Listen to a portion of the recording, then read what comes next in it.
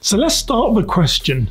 How do you go from being a young guy living in Leicester, England, studying for your PhD, to a sought-after international expert on mass violence living here in America and owning the country's largest database of mass shooters?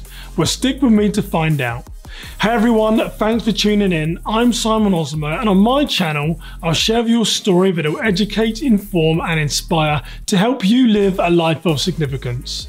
Today, this is part one of my conversation. I'm talking with Dr. James Densley, an international expert on street gangs, co-founder of the Violence Project, TEDx speaker, writer for CNN, The Guardian, LA Times, USA Today, and the Wall Street Journal, as well as an author of several highly acclaimed books on street crime. But most importantly, one of my good friends and fellow Brit here in Minnesota. But before we get into the content, if you get value, please like and subscribe and hit that notification bell to be told every time I release a new inspiring video. So let's dive into this week's conversation with Dr. James Densley.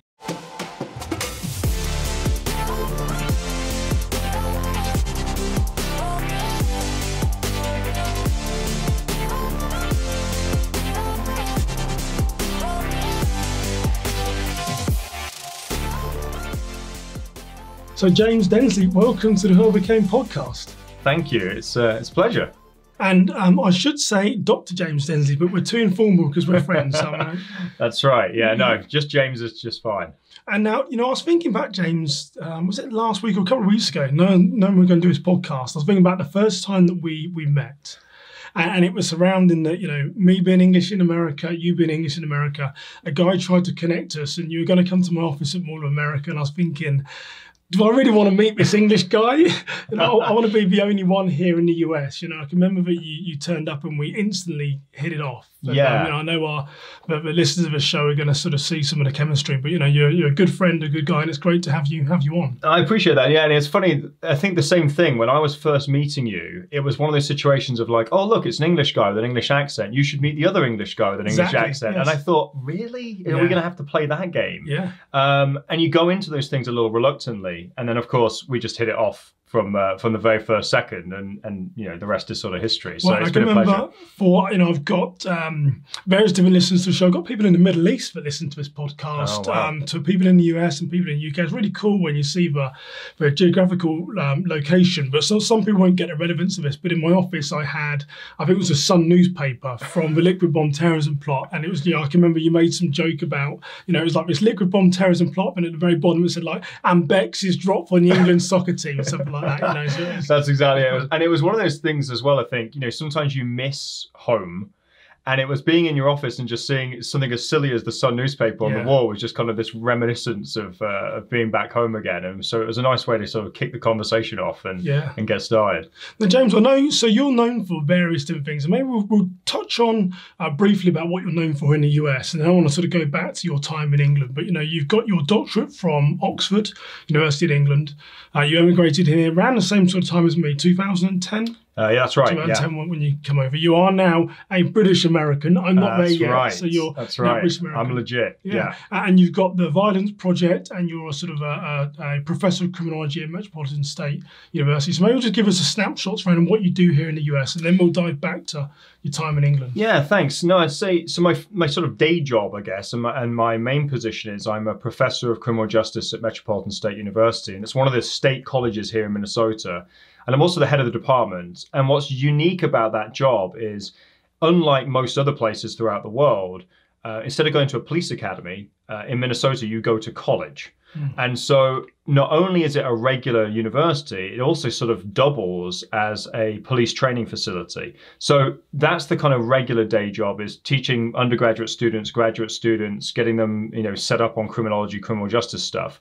And then at the same time, I'm the sort of co-founder and co-president with my colleague Gillian Peterson of the Violence Project. And the Violence Project is a non-profit organization that's based on research, trying to advance kind of policy and practice around mass shootings and violence reduction, and really just trying to get information in the hands of the public so that they can make informed decisions about prevention and intervention when it comes to violence. And so those are the two main things that I'm kind of engaged in at the moment. Well, the third one you've missed off is my church world. So when you know someone who is an international expert, you've got to drag them into your world. So I do call you one of my advisors for Children WSA. So you're a very talented guy. So and so when we look at your time back in the UK, then it's funny because even since the time I've known you, you were, well, I guess when I first knew you, you were known for group violence. You're a gang expert. Now you've reinvented yourself for sort of mass violence. But in the UK,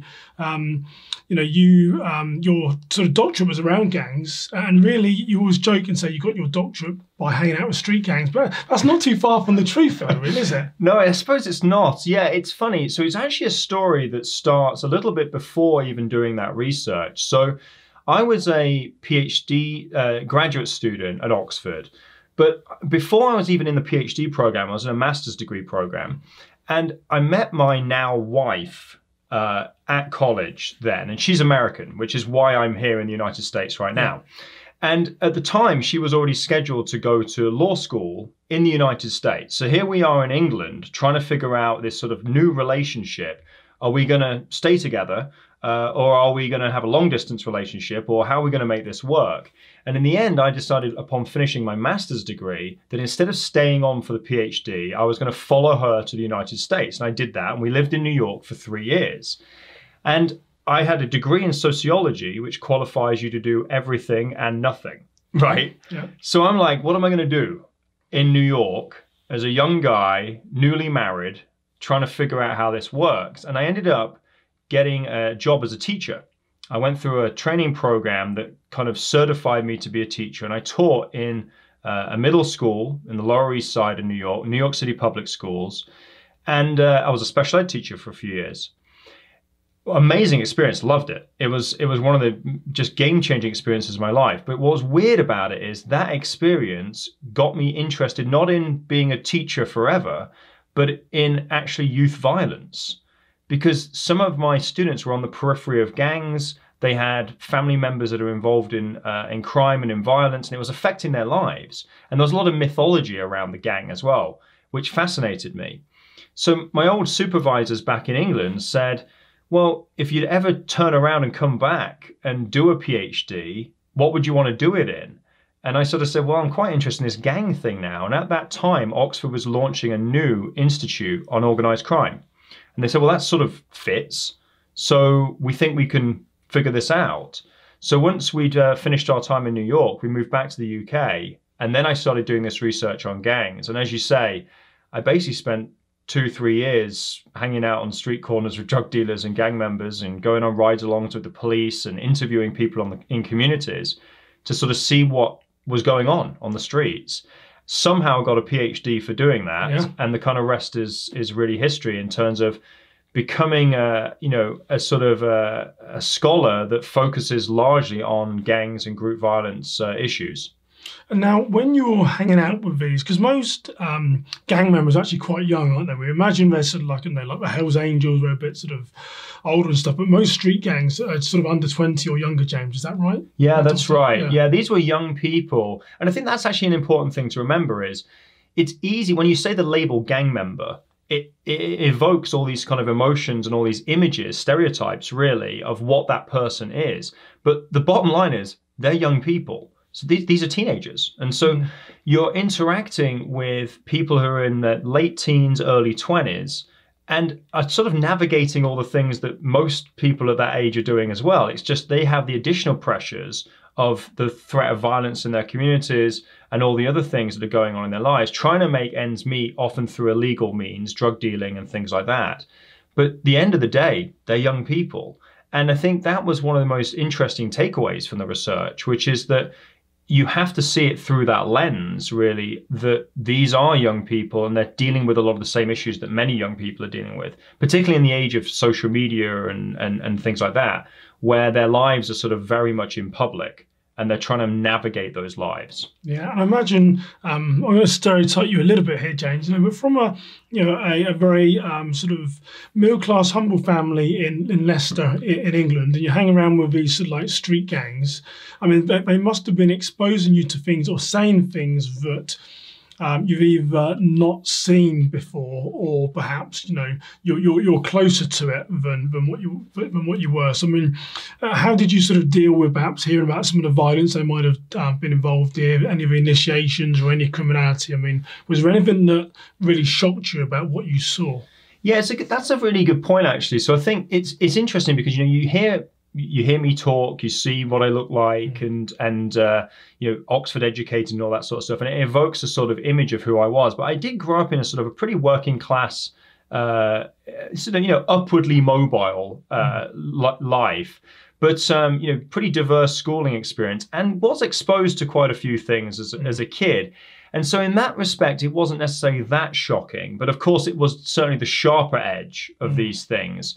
And yeah, there were times where I don't think I ever felt kind of threatened with any of this, but there were moments where you sort of sit back and think like, wow, how did I end up here? It's midnight and I'm in a car with a bunch of drug dealers and I'm interviewing them for the assignment.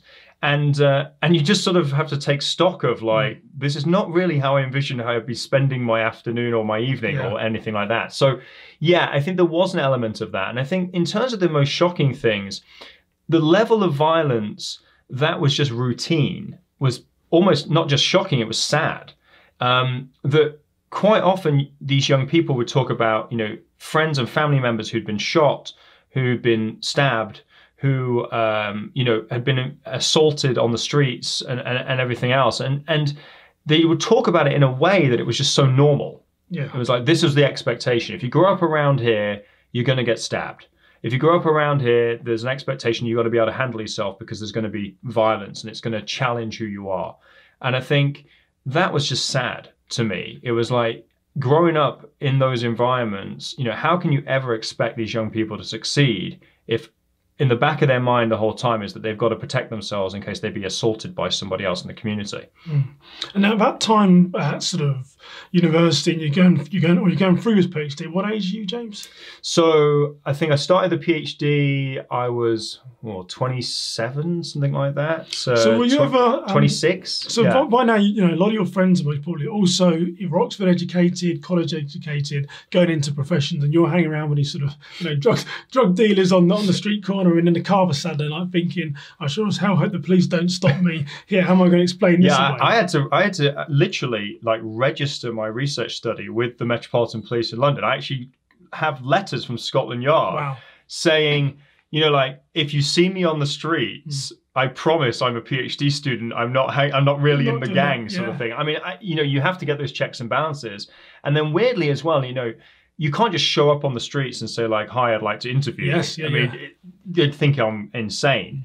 And so a lot of it was around leveraging networks, non-profit organizations that were working on the streets, other police officers, social workers, teachers, going to barbershops and just talking to people in the community, going to churches, talking to people in the community, and sort of saying like, hey, any chance you could introduce me to some of your friends or introduce me to people that you know? And that was around building trust in the community. But in the back of my mind that whole time, I was thinking, not only am I trying to prove myself in this regard to the young people I'm interviewing, that I'm not some sort of undercover police officer that's going to, expose them. Yeah. But then at the same time, I'm thinking, but if the police are watching me, which I knew they were because I was interacting with them, are they thinking I've got sort of alternative motives as well with this? And so you're always managing those kind of expectations with this type of ethnographic work. Yeah. And did you ever think that you were, I'm going to be careful how I'm going to say this to you, I don't want to infer anything or lose your good name, but you perhaps getting too close, or maybe let me rephrase this, were you surprised how easy it was to relate to them and become friends on that? Because I know within your book, there's a lot of sort of pseudo names that are used, but I mean, in real life, you must have been either calling them by their street name. Were you surprised how easy it was to relate to these kids? Yeah, it depended. It often depends on the people. So there were some people that I maybe only interviewed once, and I got the interview with that person, and we sat down, we talked, and it was very guarded, and it wasn't very, it wasn't necessarily the best interview in the world. And then there were others where I interacted with these people day in, day out for years. And you do build up a relationship with these folks. And I guess on the one hand, I wouldn't say it was necessarily surprising, but I will say, I mentioned before, I was a school teacher before I went into this research. That was the best training possible because I spent 2 or 3 years hanging around with young people, learning how to interact with them, knowing what they're interested in, finding ways to start conversation, and make sure that the conversation doesn't just sort of die when you're comfortable in the silences, all that type of stuff. And that was really, really helpful. If I hadn't had that experience, I have no doubt, I probably wouldn't even been studying gangs in the first place, because it was the teaching that got me interested in young people. The second thing is, I would have never been able to do that research. I would have utterly failed in any attempt to like keep that conversation going, keep that work going. That was the best experience I could have possibly had. Yeah, and I didn't spend too long in uniform in the police, but I can remember when you're talking to your demographic, I mean, they were ruthless. I mean, they really were. And the best one I found was to laugh and joke about yourself, to try and get that rapport. If there's any sort of hierarchy between you and them, they're just going to close you down, you know. But it was interesting, my time as a street cop working with. It's quintessentially British, right? It's self-deprecating humor, not taking yourself too seriously, and really just letting them be themselves, and you just kind of letting them do that, observing that, asking the right questions, but not imposing yourself on their lives in those ways. And I think that was the balance. You're right, though, because they can smell a fake from a mile off. Oh, they really can. And if they feel like you're a threat in that regard, or if you're being fake, not being authentic, trying to be something that you're not, it's game over. Yeah, it is. Yeah, and sometimes, I mean, there was people that I used to work with, they would see that, and they would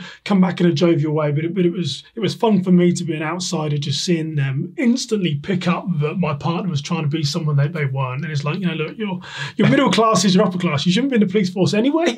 You know, it's a working man's profession, but you know, just be yourself to these kids, because they'll pick you out. Yeah. So then, you know, in the years that have passed then, so you're now nationally known here in the US, you know, internationally known for Europe and across Asia. And I think you've been to a lot of continents where you've spoken about street gangs.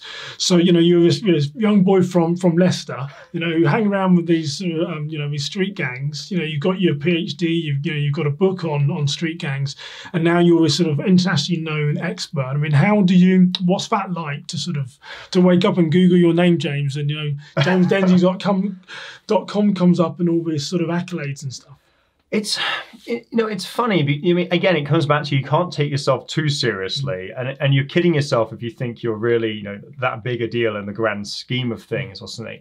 But it is a striking change, I guess, is the big thing. You know, I was a first generation college student, so my parents never went to university. No one in my extended family had been to university before. And so that alone was a big shift, I think, in mindset. And the truth be told, I spent most of my time in secondary school in the headmaster's office. I was a pain in the ass in school. Like, I was constantly getting myself in trouble. You're in good company, James. Well, great minds think alike. That's another podcast. Yeah. But I think it is a big change. I think there are times when there's people like back home in Leicester who maybe I haven't seen in 20 years since we were at school. You know, and they're like, well, what are you doing nowadays? And I'm like, well, I mean, I'm a professor of criminology. And they look at me like, how on earth did that happen? Yeah. And I ask myself that sometimes. And I think the answer to that question is, when I first started at university, in Northampton, actually, was where I did my undergraduate degree, I had really supportive friends that really kind of like kept me on the straight and narrow. Because I think if I'd ended up in the wrong halls of residence in the wrong dorm room or something, it could have gone either way.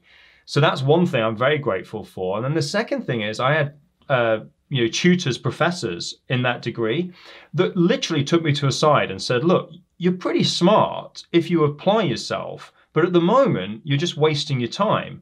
And for whatever reason, it just resonated. And then they ended up becoming sort of mentors and really supporting my goals in trying to get into graduate school and move through that process. And it just kind of built and built and built. And in many ways, it wasn't really strategic.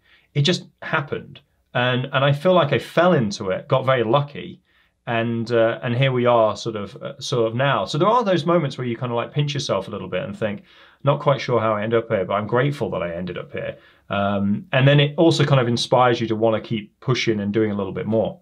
Yeah, and I know you said to me once, and I think I've seen a lot of the stuff that you post on LinkedIn. There seems to be a profile surrounding what sort of gang experts look like. And I think you joked once and said, you're all white guys with bald heads and stuff like that. I mean, is there, does your appearance or background or anything sort of give you more stature in the community? I mean, like if you're a middle-aged white guy in his 40s or 50s who's a gang expert, I mean, are they treated differently in that profile to perhaps someone who's been out there and lived and worked with street gangs?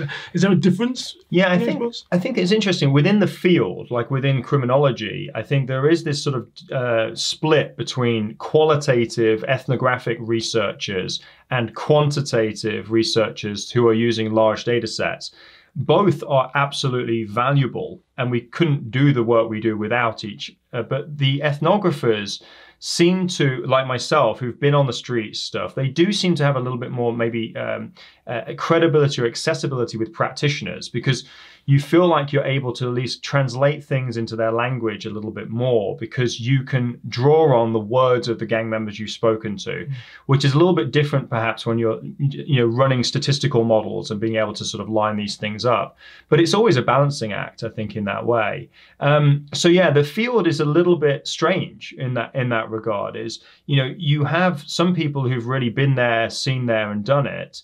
And then you have others that perhaps haven't, and it can create some conflict and some tension, unnecessary most of the time, in the work that we do.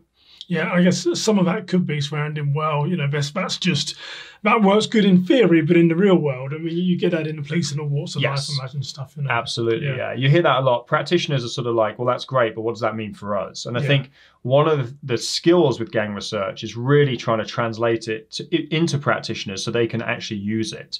And that's been, I think, over the last few years, one of the things I've really tried to do more is, yes, it's great to publish in a journal and advance the field, but at the same time, you've got to make that work relevant to the practitioners so they can actually do something with it. And it's about getting that right balance. Yeah, and what about you as a person then? So working within sort of street gangs, what have you learned about yourself from doing your PhD to traveling the world? What have you learned about yourself in working with street gangs? I think I think for a start, you humble yourself is really the first thing that ends up happening. And the second thing is, for me at least, it was that you don't want to go in with too many preconceptions, and you essentially challenge all the things that you thought were real. So this was a real learning experience for me more than anything else. Like, it's easy now to be like, well, I'm the expert because I wrote the book. Yeah. But actually, the experts were the kids on the street, and they're the ones that taught me the things that I know. Yeah. And so I think a lot of it is about really humbling yourself and really opening yourself up to that learning, I think, is the key thing. And the other thing is, you have to do a lot of deep work within yourself around those really thorny issues of things like race and gender, because they really are prominent in the world of the gang. This is a very masculine world for a start, and it's also a very racialized world. The vast majority of young people I interviewed in London were Afro-Caribbean, they were black. I'm obviously a white guy. There's some of those divisions and tensions that you have to navigate with this, which means you have to really put the work in on understanding around racism and inequality and everything else. And it's all very well saying, like, well, I have a PhD in sociology, I understand that. But do you? Do you understand that? What you learned in the textbook versus how you actually see it on the streets is different. So I think in many ways it's just opening yourself up to those types of things. Yeah, and I think that real life application is just key to so many things. I was joking to someone, I think it's going to be another podcast I recorded, but it's talking about, who do you get financial advice from? I get financial advice from rich people that are successful because I want to be like you. I don't go to one of my poor friends who's spending more money than his God and say, hey, can you give me some advice as to how to start this business? Something. There is something to be said for practical application, but obviously, textbook smart is also big as well. So, well, James, as we sort of touched on your schooling and your expertise in street gang, I'm just going to wrap up part one of our conversation. When we come back, and we're going to dive into a bit more about what it's like to be a British guy here in America and your journey. So, Dr. James Densley, thank you for joining me. Yeah, my pleasure. Thanks a lot. Thank you for joining the Who I Became podcast. To help spread this inspiring story, be sure to share it with your friends, hit the like button, and of course subscribe to our channel so you won't miss out on any future episodes. We'd also love to hear how this story impacted you, so leave a comment on whatever platform you're watching us from. To learn more about this episode, our guests, or Simon, head over to the Simon Osimo/podcast and sign up to receive the latest information delivered straight to your inbox. Once again, thank you for joining us for the Who I Became podcast.